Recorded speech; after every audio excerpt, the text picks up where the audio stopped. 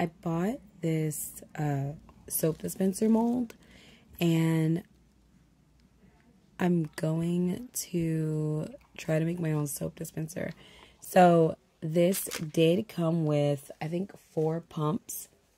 I ordered this dispenser itself off of Amazon, and yeah. So this is one mold for the top, and then this is the mold for the bottom half. My workspace is a little dirty because I've just been playing with some pigment, but I'm not too worried about that. Not for the outside of the mold anyway. So I may just use these 2 colors and see what happens. Alright, so I'm going to grab a brush, and I'll be using this particular brush to dust the inside of the mold. So I'm going to take, I'm going to take the brown. I'm going to start with the lid, and I just dipped the brush.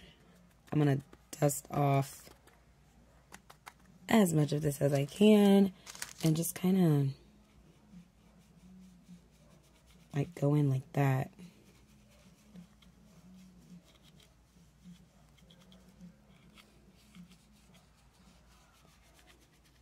It's so pretty.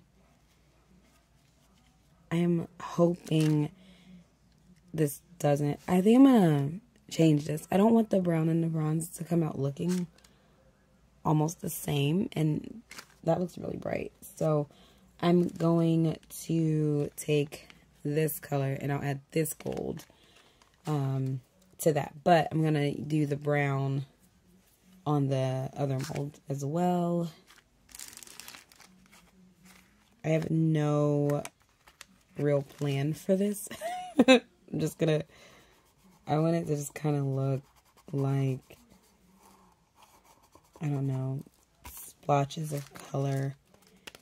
Because that is kind of how my countertops look, you guys. Like, if I'm being super honest, my countertops just look like splotches of color.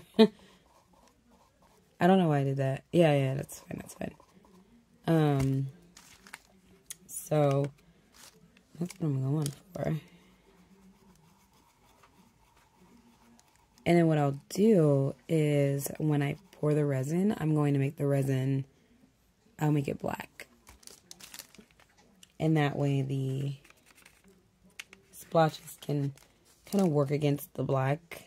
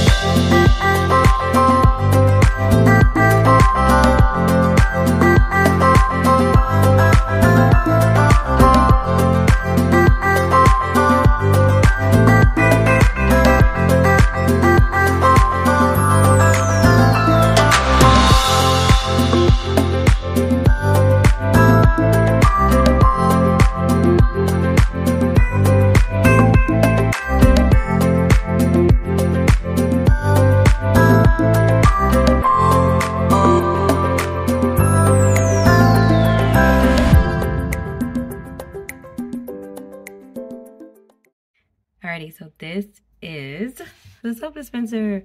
One thing I didn't quite realize, and I don't know why I didn't think about this, but it doesn't actually close, which is fine because this is just gonna hold hand soap that will sit here in the kitchen. But look at it against, you know, my contact paper that I put down. It looks really nice, and I'm really happy with it. There are some spots where there's some little flaws, like with the cap part. There are a couple of areas where I didn't seem to feel the mold quite well, but other than that, it turned out really nicely. Not a lot of air bubbles or anything, and even like that little flaw there kind of looks like it should be there, you know, like I made it that way. So I'm super happy with it. There she is. So proud. Anywho, if you liked the video, don't forget to leave a thumbs up, subscribe if you feel so inclined, and also just have a great day wherever you are. Bye.